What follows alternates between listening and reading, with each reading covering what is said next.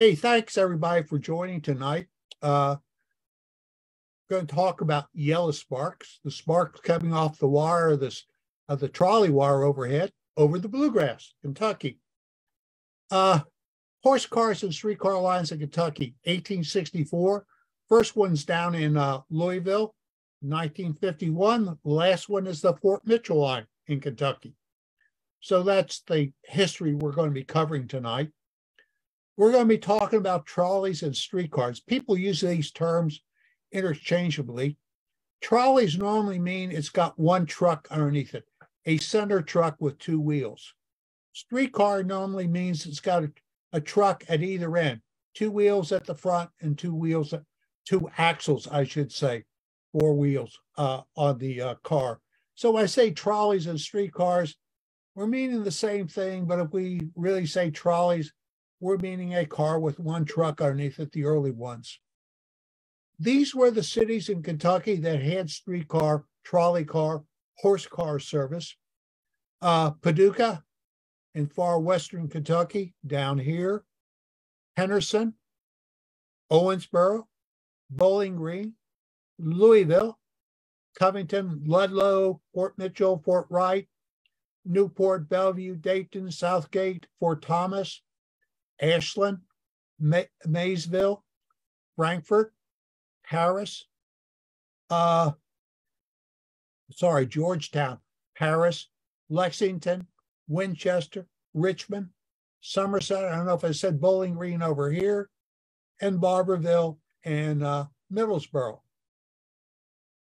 These were the wannabes. All these cities had a charter from state government to put a streetcar system in, but they never really got off the ground. Fort Jefferson, Princeton, Hopkinsville, going all across the state. All of these were developed to bring the streetcar from the train station to downtown, to the courthouse. And that's basically what the other ones were built for too. Travel in those days, if you're going anywhere, you go by train. If you go by train, most train stations are sort of located on the outskirts of downtown because to come into downtown was a little expensive, except in a few cases where it worked. So we're going to start off with separate but equal accommodations. I thought I ought to talk about Jim Crow laws in Kentucky before we get going in the rest of it. Jim Crow was not that, well, it was in Northern Kentucky. Just don't lie about that. But other parts of the state, I mean, it was really, really strong and affected within transportation. Quick little side story. I was hired by the Commonwealth of Kentucky in 65. 1966, they sent me down to Hickman, Fulton, Kentucky, on the Mississippi River. It was before the Western Kentucky Parkway was in. I mean, I had to drive the old road getting down there. It was an all-day drive. It was hot. I walked in the courthouse, saw a drinking fountain, and took a drink of water. And I had all kind of people screaming at me to get away from that thing. They were going to arrest me, and I'm going, what's on? Well, I drank water out of the colored water fountain. The county judge called all the way back to Frankfort, repeating what I had done. So Jim Crow's a real thing. So in 1871, the streetcars, the horse cars, I should say, in Louisville are segregated. And a U.S. senator, a colored senator from Mississippi, I believe it is thrown off the streetcar and horse car. He sues, and the federal court says, you can't have segregation on the horse cars in Louisville. So this stays true in Louisville throughout his whole life, due to this federal court case in 1871. Now in 1890, the Commonwealth passed a Jim Crow law for the railroads that said there had to be separate accommodations for white and colored passengers.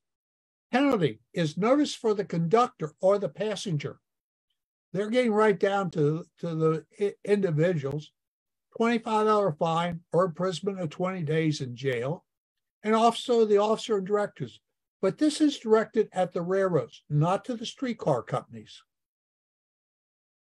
Then in 1892, they come out with a even stronger separate. And now it's separate coaches on the train. Previously, you just segregated them on the coach. Now you got to run a separate car for the colored and separate cars for the white. By the way, the Chesapeake and Ohio Railway will take this all to the Supreme Court and lose. The railroads didn't like to do this because it's extra costs. Then in 1902, you got to have separate accommodations within the depots. And this is a real thing in Covington and some of the other depots. Because what the depots had in those days was a separate general waiting room and a separate ladies' room. And what you find out is the railroads turn the ladies' rooms into the colored waiting room, which doesn't go over well with you ladies. And then 1950, the new court rule comes out that says, oh, well, hey, streetcars, if they go more than 19 miles, they don't have to be segregated.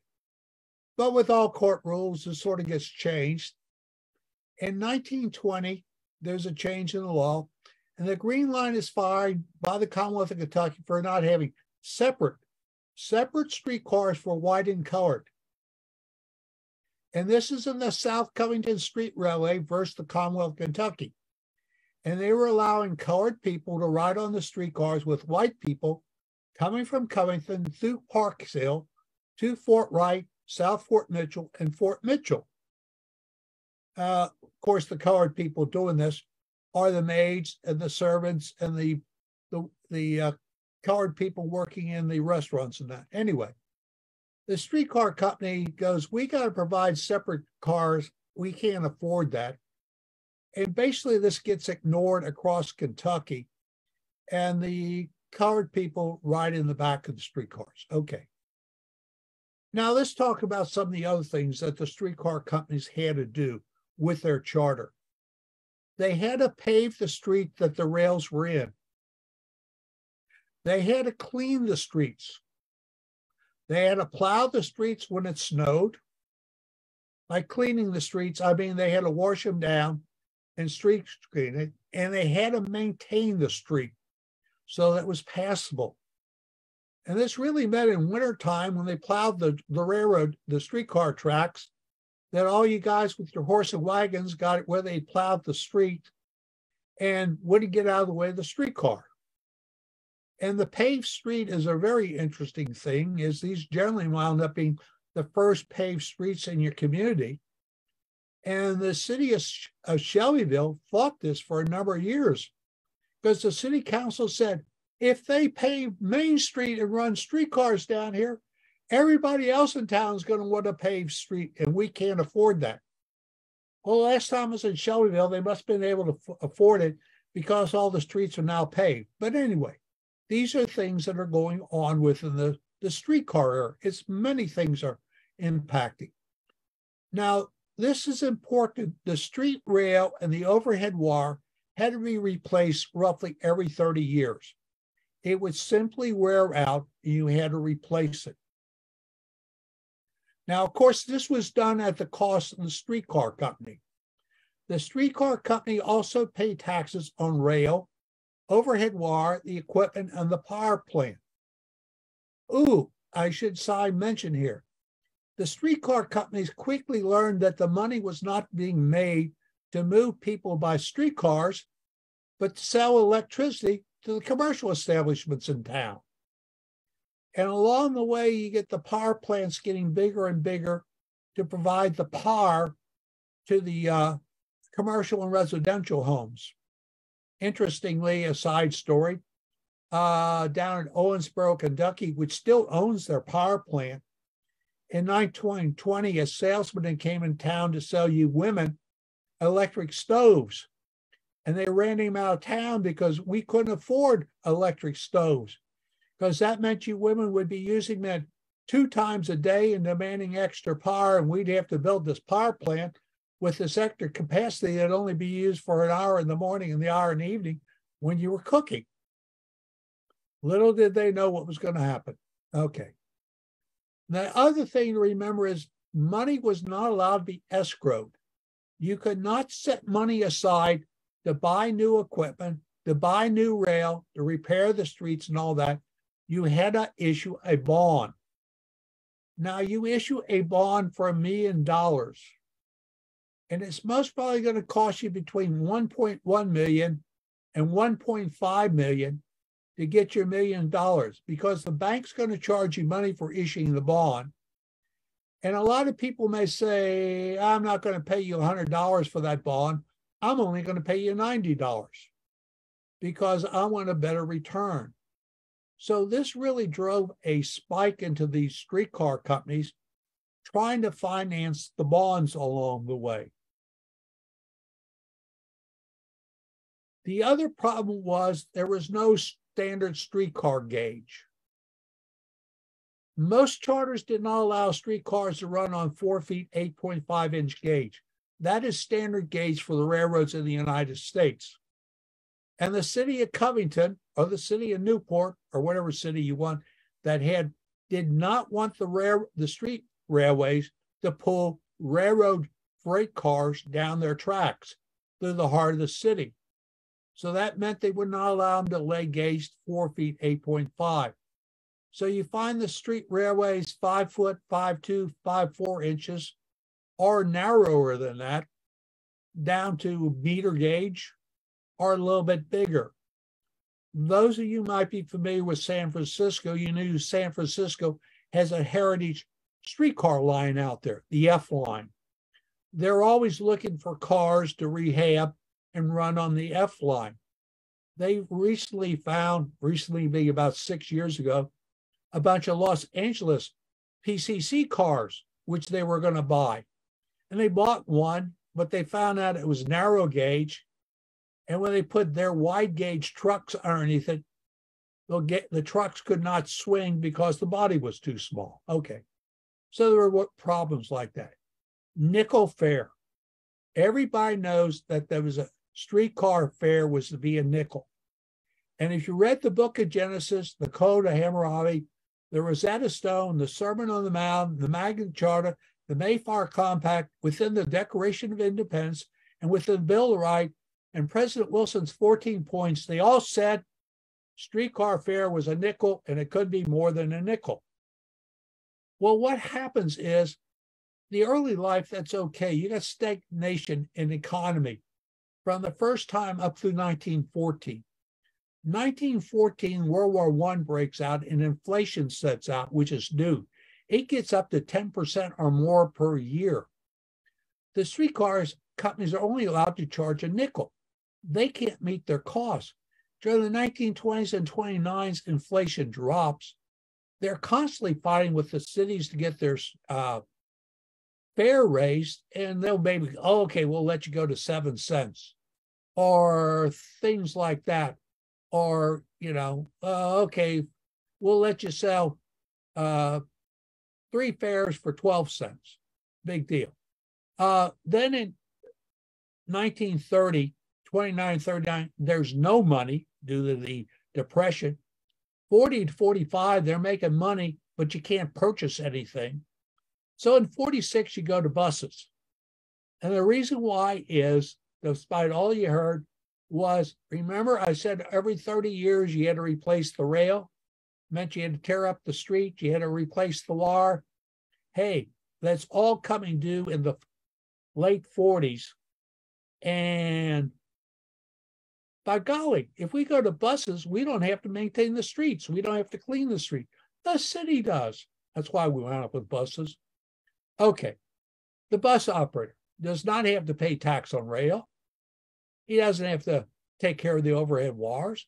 He's not no power plant to worry about. The city maintains the street. The city plows the street. The city cleans the street. The city does all that.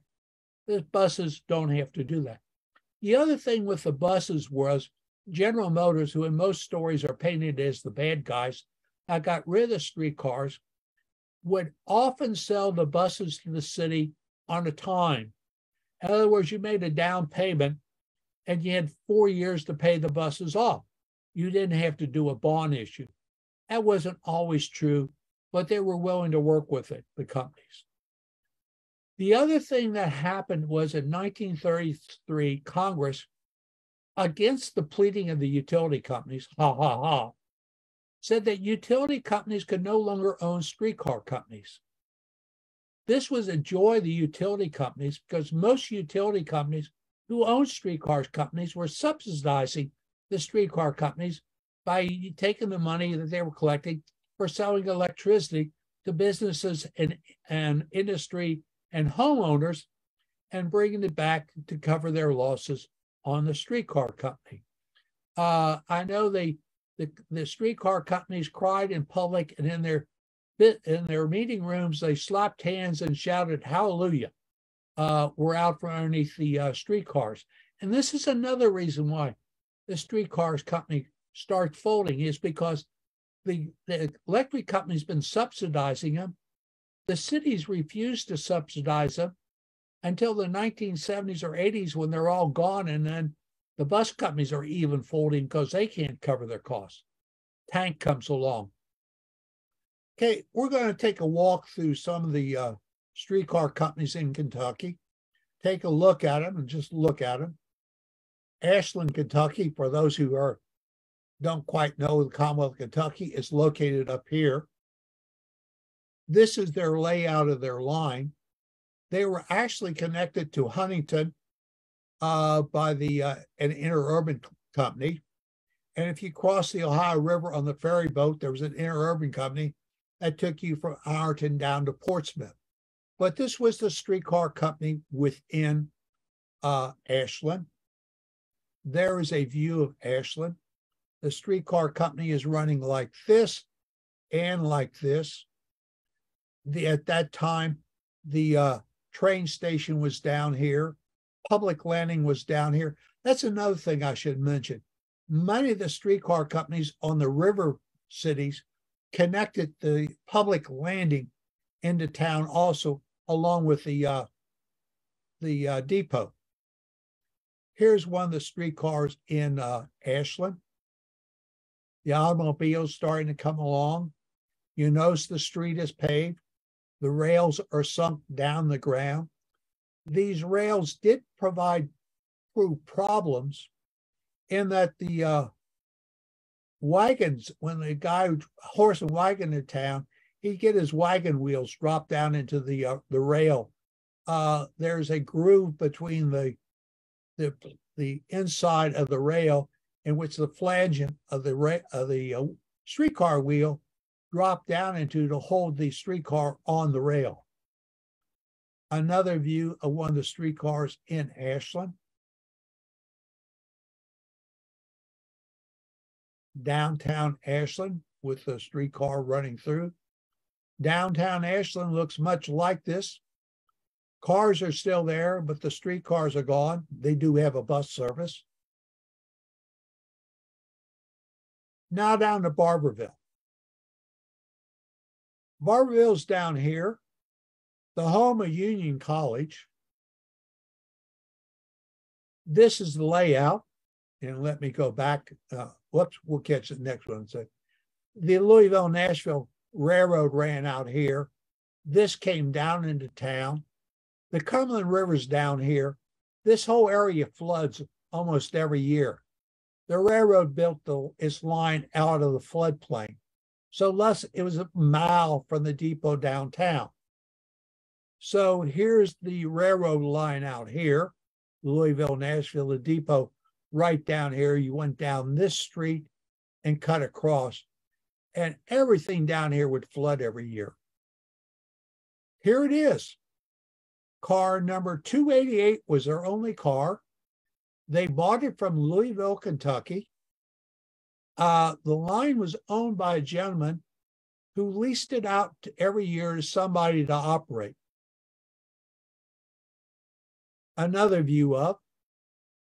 So I said this lasted till 1919. There is debate whether it was the last horse-drawn streetcar line in the United States or not.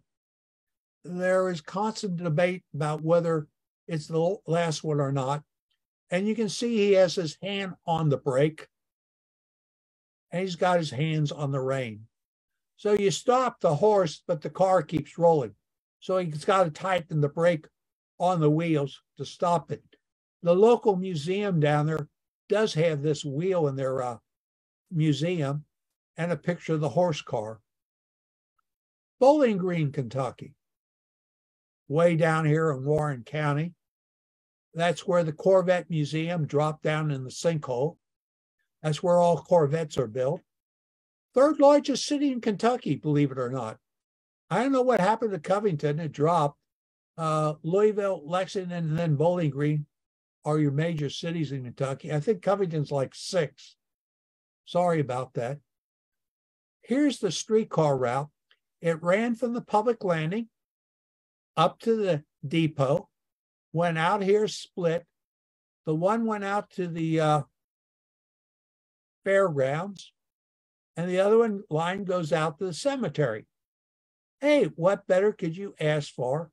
Public landing, depot, cemetery, and fairgrounds. Destination at either end. Here's a picture of Bowling Green today. The university's off to the lower right. This is downtown here in the square. The railroad track is up here, and about a mile down that way is the public landing. Here is the public landing. Steamboats operated into Bowling Green all the way up to the 1930s, running out of Evansville up the Green River and then up the Barren River, stopping at Mammoth Cave Park. They're just now taking out some of the old lock and dams on the Barren and Green River that haven't been used. The last commercial traffic on the Green ended last year when I think the last coal loadout finished on the Green. So I don't know what's going to happen.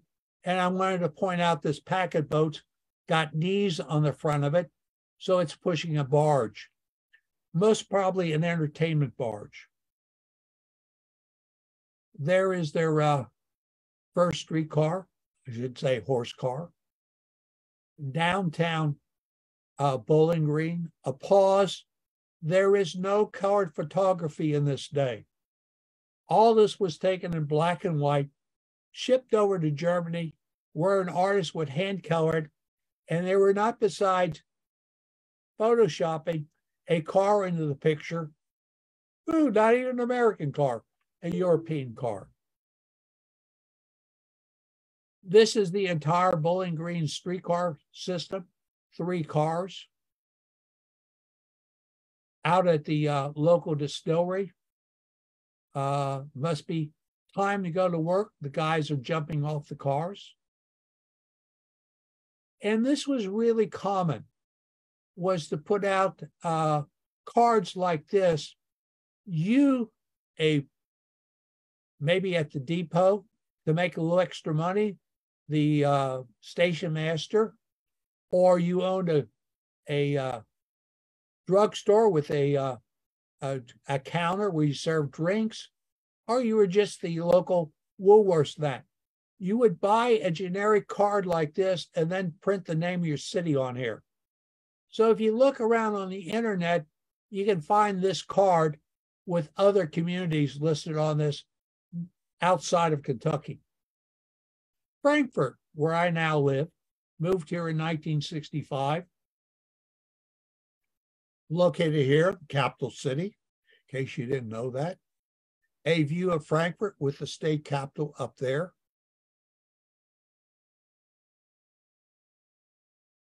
Lumber yard here. The railroad station is over to the back of this photographer. Well, so for some reason, my clicker doesn't work, and I'm going to have to forward these through. So we were looking this way. This was the line out to the distillery and to the rope factory. This line went out to the park, Covent Spring Park. This line went up to the cemetery, the Feeble-Minded Institute. I'm sorry, that's what they called it.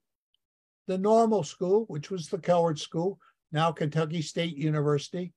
The Feeble-Minded School was moved down to Bowling Green. And then the line went out here and ended at the cemetery out here, Green Hill Cemetery. And then you had the line that ran over here, which was a real estate development. If you've ever wondered why the Kentucky Capitol is up here and not down here where they're going to rebuild it at where the old Capitol was, because the real estate developers got in cahoots with the state government and said, hey, if you build it up here, we can sell all these lots here and make money. Well, that's what happened. This is an interesting car. The distillery, which we're going to go and see in a minute, OFC. OFC, what does that stand for? Oh, only for Catholics. That's the joke. Old Firestone Copper.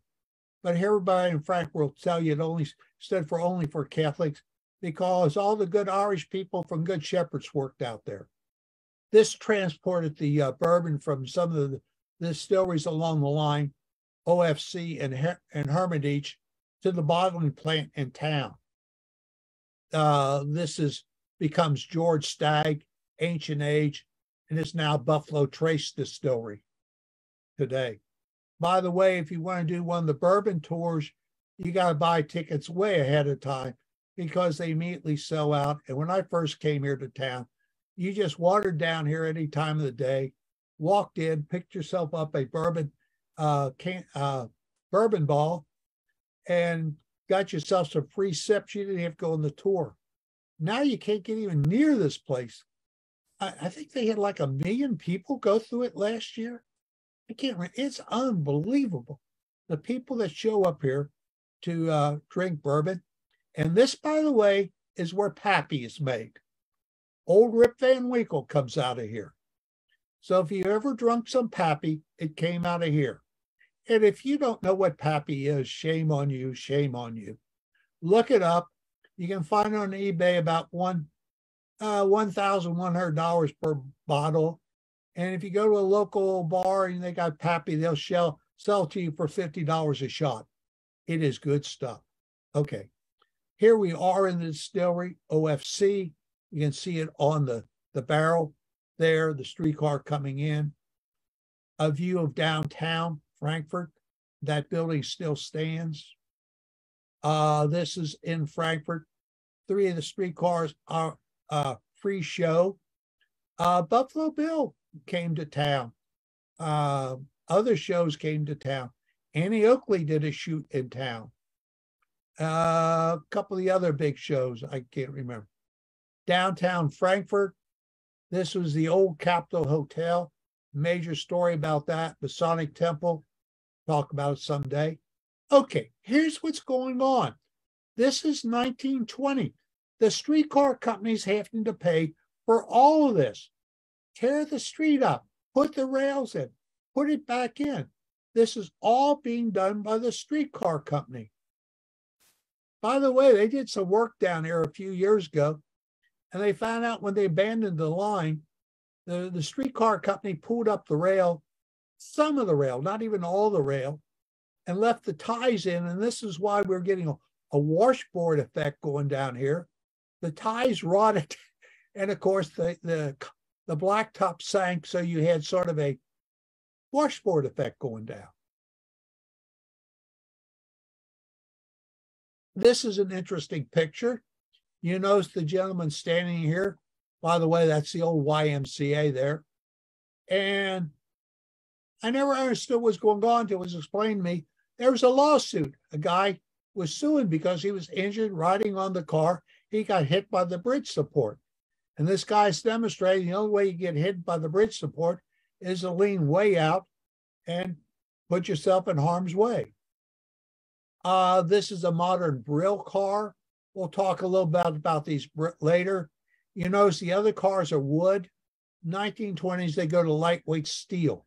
Lightweight steel, yeah. These cars actually weigh half of what the weight of the wooden cars weigh. This is a sort of a savior for the streetcar lines. Downtown Frankfurt, the depot.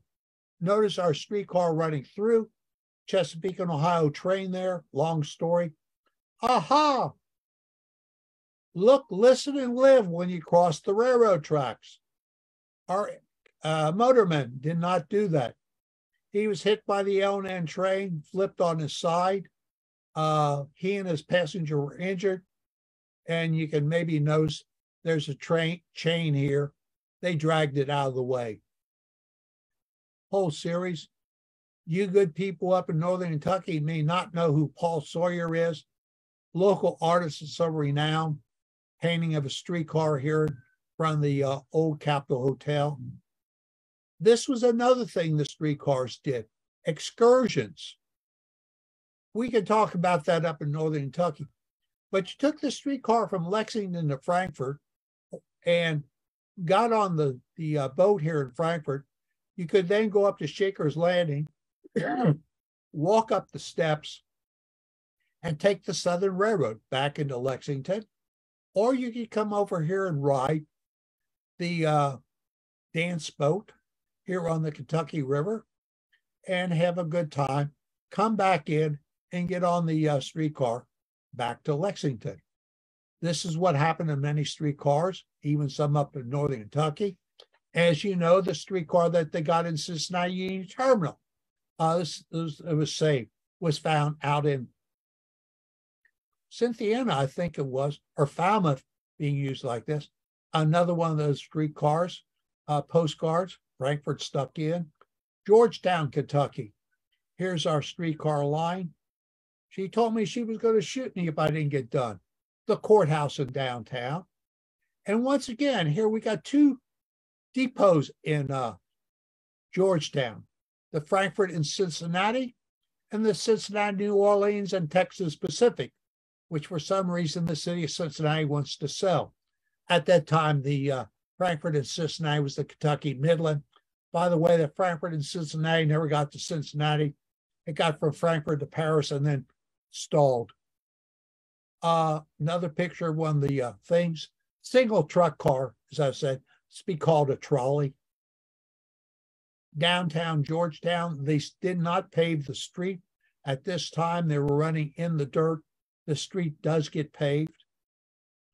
Another view of in the dirt. Henderson, Kentucky, way down here across the river from Evansville.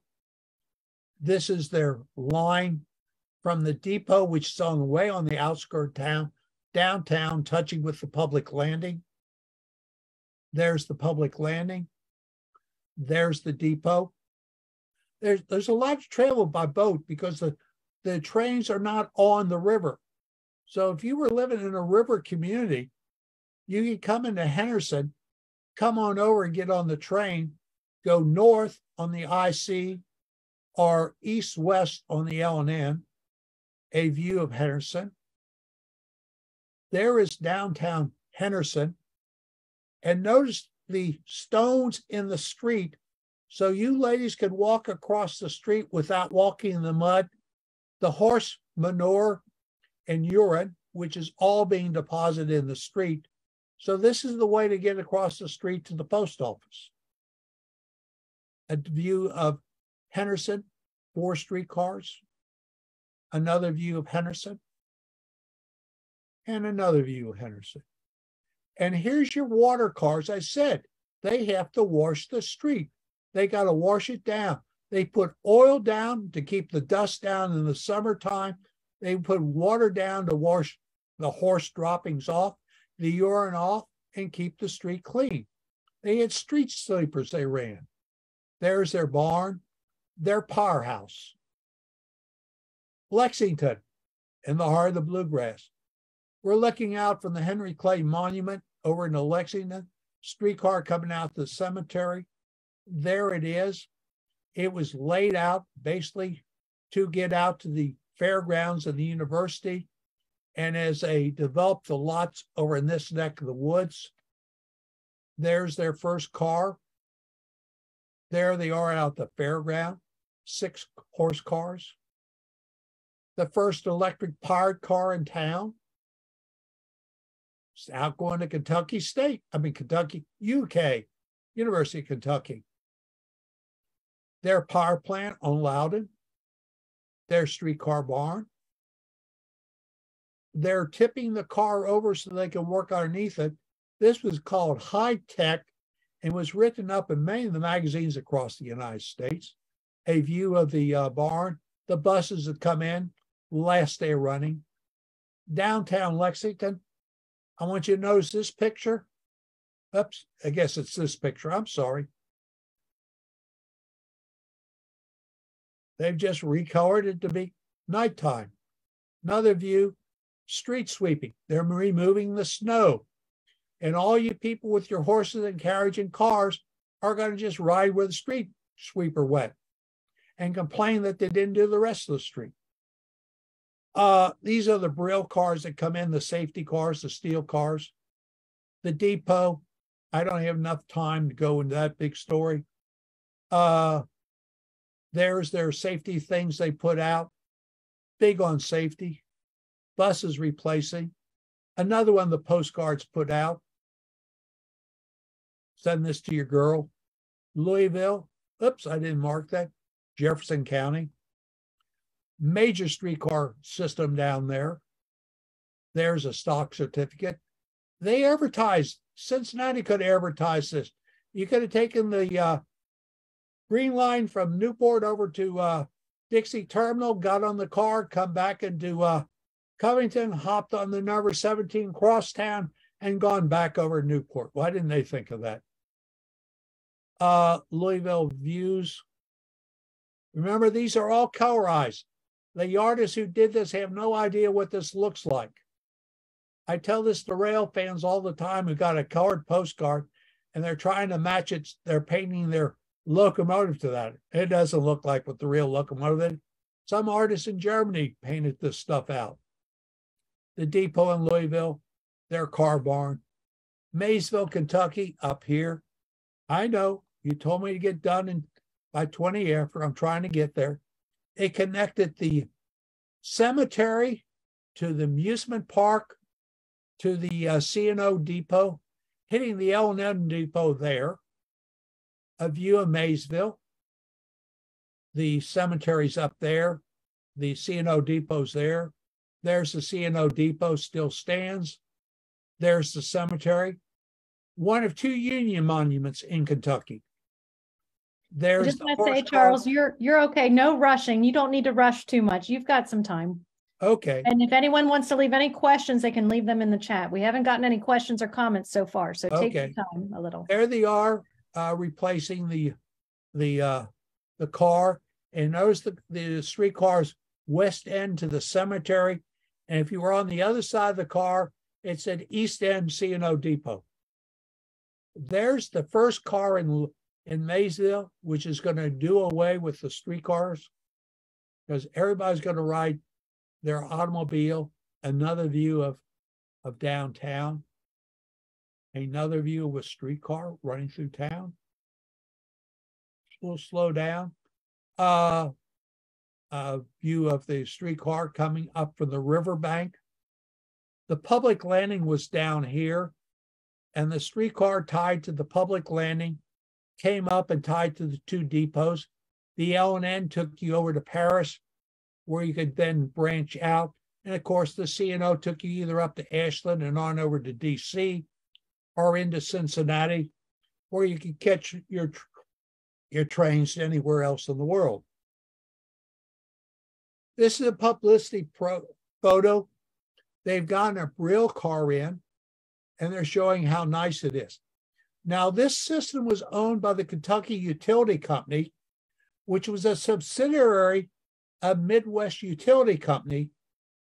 And my mind just shut down on me, which was the big conglomerate that owned the streetcar systems in the Midwest. And when they went bankrupt, this was one of the reactions when I showed you where the Congress separated the streetcars from the utilities. Well, I never really made a lot of sense. But anyway, they were owned by Kentucky Utility, which also owned the Winchester, the Georgetown, the Lexington, and the Central Kentucky, the Kentucky Traction and Terminal, Interurban, And they owned streetcar interurban lines throughout Ohio, Indiana, Illinois, Iowa, Michigan, down to Middlesboro, Kentucky, down here in the corner of the state. Cumberland Gap's down there. Here you have the L&N coming in, swinging out through the tunnel. It was laid out as a garden city based upon the ideas of an Englishman, since it was an English city laid out. Go over here. It sits down in this bowl, which is actually a meteor crater. They came here and found extremely rich iron ore. Middlesboro, that's why they called it that. But what they did not realize was the iron ore they found here was surface ore resulting from the exploding of that meteor, I don't know, tens of thousands of years ago. And they quickly scoffed up all the iron ore, and Middlesboro has settled back. Actually, it's a very declining city. Here is the streetcar line. It's battery powered, narrow gauge and battery powered. See, there's nothing new in the world.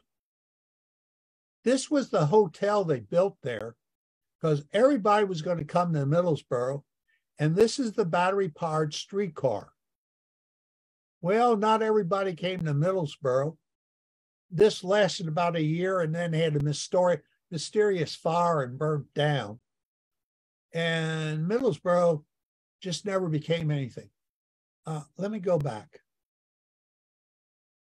You see, it's Middlesboro, B-O-R-O-U-G-H. If you look on the map, its name is Middlesboro, B-R-O-O. And if you go down there and you go to the city hall, it's the city of Middlesboro, B-O-R-O-U-G-H. And you look at their mailing address, it's Middlesboro. The post office changed the town's name to B-R-O. The city didn't change its name, so you got this strange situation. Okay, more than you wanted to know. Newport, Covington, and you guys all know where that is. Here's the maxim that the streetcar lines got to your way up there. I got a nice presentation on this if you guys ever want it.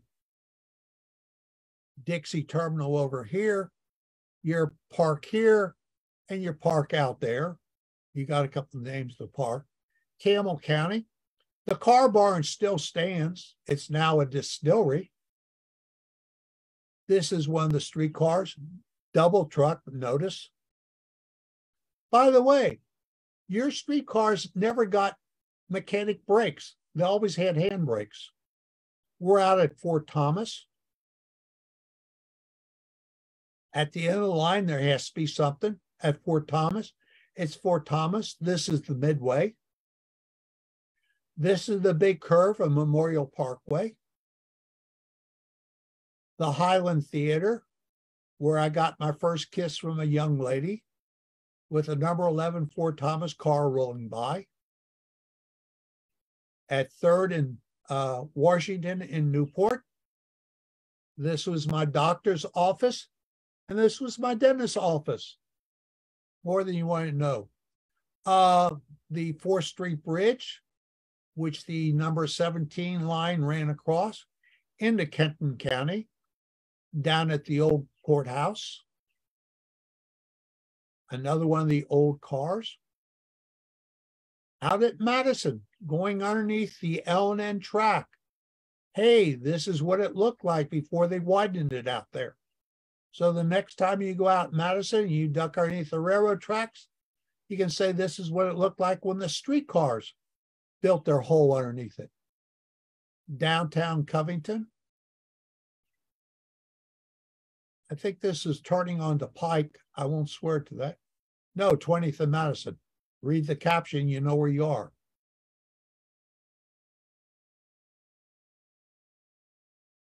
Aha. And so I said, you had to daily maintain the overhead wires. This is the line car that they had for the Cincinnati, Newport, and Covington Street Railway, maintaining the overhead wires, a daily thing that had to be done. Ice storm came along and they came down. Owensboro, down here in far western Kentucky. There's the line. Once again, tying the public landing to the depot, a colorized postcard. And this is actually doesn't look like anywhere in Owensboro. They just took a generic postcard and said it was Owensboro. You'll see this quite often with postcards, evening pictures. You go, Newport, I don't know, where's that? Well, it's because it's a generic postcard.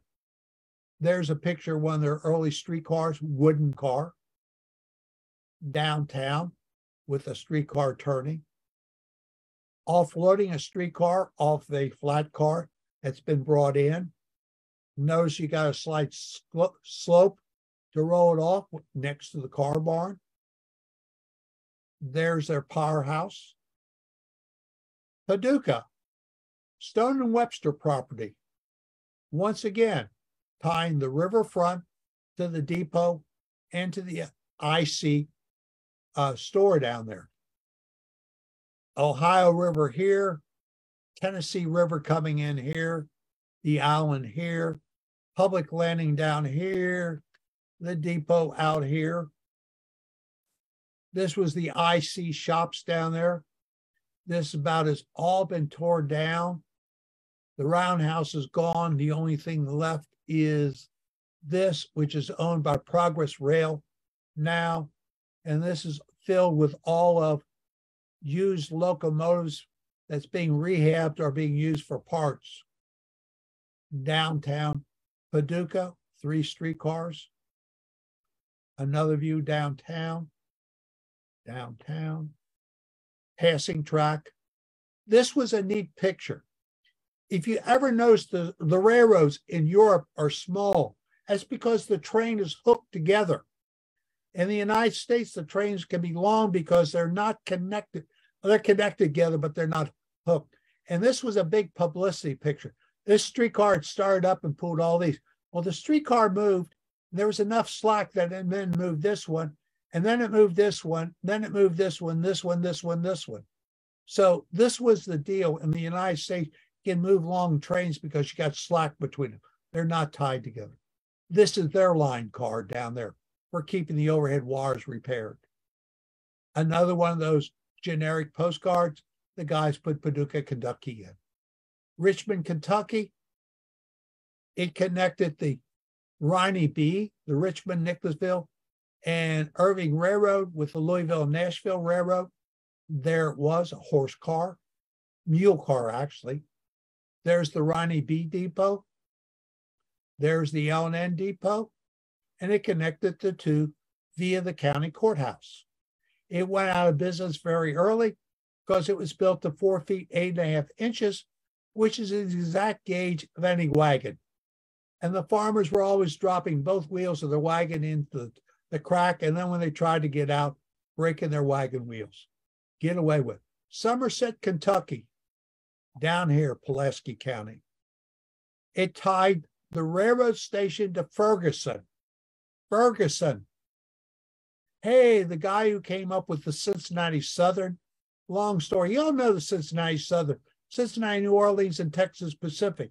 How the city of Cincinnati wound up owning it and is now trying to sell their gold mine. But anyway, Ferguson's the lawyer that put it together. There's the depot. It ran through town out to Ferguson, which was it says Queen and Crescent. That was not the name. That was their market ploy. Queen, Cincinnati, Crescent, New Orleans, CNOTP. This is now all gone, but this is their major locomotive repair shop. Streetcar. It ran between downtown and Ferguson, moving employees back and forth. They all bought Model Ts and began to haul people, and the streetcar folded. They had 2 modern Brill cars. Downtown Somerset still looks the same. And we will close out with this picture of look and listen when you hit the railroad crossing, so you're not a fatality or an injury at the railroad crossing. And I thank you for joining me as I went through this in 55 minutes within the hour I was told. And if we have any questions, I'll be happy to talk about the streetcars in Kentucky. Notice I did not touch upon interurban lines, which is a whole separate story here in Kentucky. So you guys want to work your magic? And yes, thank you, Charles, so much. Perfect on timing. We're at 7:23. I actually haven't seen any questions or comments in the chats. Okay. Heather, do you have any? No. I do see thanks for a great presentation. Hope you come back. And that's actually what I was thinking too. I think you did such a great job. I would love for you to come back. So I hope that we can make that happen. Okay, we'll come back and we'll either talk interurbans or we'll talk Cincinnati, New Orleans. Cincinnati, Newport, and Covington. Since we have time and nobody asked this, we got to do this. The story of the railroad line from Cincinnati through Ludlow down to Chattanooga, if you have not read about it, it's a fascinating story. Cincinnati's at war with Louisville to move goods. The rail line they build from Cincinnati to Louisville has to be built to 4 feet 9 inches.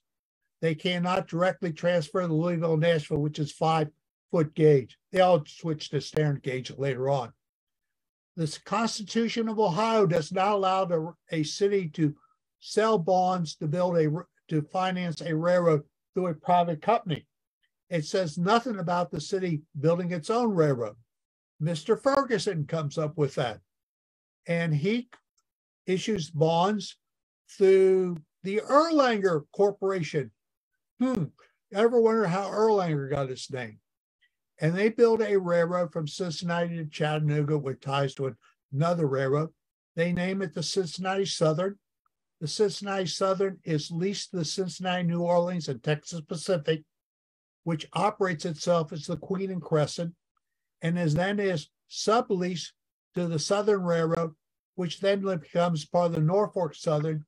And the Norfolk Southern runs over on a lease, which is up in 2026, I believe. And now Norfolk Southern is trying to buy the line because they don't want somebody else to get the lease. And the city of Cincinnati has to put it to a vote by its voters. And the politicians are promising that every money they get will go in a trust fund and they will never dip into the trust fund. Do you believe politicians? It's going to be interesting to see what happens out of that whole deal, whether the citizens of Cincinnati vote to sell that line or whether they hang on the gold mine that they hang. I just had to throw that in. Fascinating little story about the rail line that comes up through Ludlow, up through Erlanger, and then on south to Lexington. Okay, we did have a comment from Mark that maybe another session would be interesting with more detail on Northern Kentucky. Oh, yes, more than happy to do that. That would be a great presentation maybe for us to set up. Heather, do you want to go ahead and remind everyone of the trivia question? And we did have a winner, correct? Yeah, the trivia question was, what was the Campbell County Streetcar Park and what was the Kenton County Streetcar Park? And those were Tacoma Park in Dayton and Ludlow Lagoon in Ludlow. And we did have a winner, Joe Warkany, so we will email you to get you your prize. And I am going to step in and make a little comment again. We were talking about this earlier. I grew up in Newport. I was not allowed to go to Tacoma Park when I was a kid because I'm growing up the late 40s, early 50s. Polio was the great scourge of people. FDR had it. And where did you catch polio, according to my mom? In swimming pools, because that's where FDR had caught it, swimming. So I was never allowed to go swimming, and I was never allowed to go to any of the parks in Northern Kentucky. They had swimming, unless when I joined the Navy, I had never been in a pool, and I had to learn swimming when I was in the Navy. Okay, more than you wanted to know. Wow, no, that's so interesting. No, and I mean, I love hearing those kind of tidbits, and I love hearing about your first kiss. Yeah, okay. Right here in Northern Kentucky. Yes. The only question I kind of had is, I know that you brought up a slide that showed something about safety. And I was just wondering what kind of things did you have to worry about? Were there accidents with the streetcars, or were there things that, as far as safety, that you said, I saw the one gentleman leaning obviously way too far off of the car. Today in the United States, we average every week a streetcar car accident. And 99% of the streetcar car accidents are caused because the streetcar swerved. You hear that? The streetcar swerved and hit the car. Streetcars can only go where the tracks go. But there is a streetcar car collision every week in the United States. I've been amazed that Cincinnati's has so few. Atlanta's had a bunch. San Francisco's constantly having them. And some of the other cities, Denver, and that. And when I say streetcars, I'm also including light rail in that statement. One of the major problems the streetcars had was, if you didn't notice, the step was so high off the ground, and you women had your long skirts, and they were constantly getting caught as they were stepping off the car. So that was you can see where the kid's sitting here.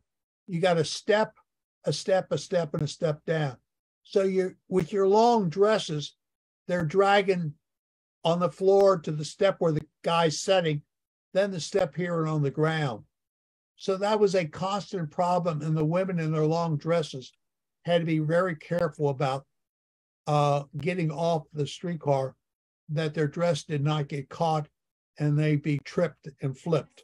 Our next Northern Kentucky History Hour is going to be on Wednesday, May 3rd with Gary Johnson's back. He is going to do his presentation, The Monitor Class Ironclads at the Dawn of Industrialized Warfare. And then that's going to be followed by a presentation on the Boone County Water Rescue. And that's with Angie Mendel and Cindy Wilson. For more Northern Kentucky history throughout the week, of course, check our Facebook page and our YouTube channel. And all of our past episodes can be found there. I know a lot of people have reached out asking if they can see a recording. So that's where you'll be able to find all of those. Everything will be uploaded there, usually the next day after the presentation. I do want to give one last shout out to someone. This is to Wilma and Herb. They were so kind as to send in a letter, a little note here that I've got here, and a donation to the museum saying we enjoy the Wednesday night Northern Kentucky History Hour programs, and thank you for offering this program. And we were really touched by that. That was very nice and thoughtful of you. So thank you, Wilma and Herb. That's all we got time for this evening. So thanks to all our sponsors and supporters, and especially Charles for an excellent presentation, and for Heather, thank you for your help. And I want to tell everyone to take care and have a great night. And we hope to see you in 2 weeks. Good night, everybody.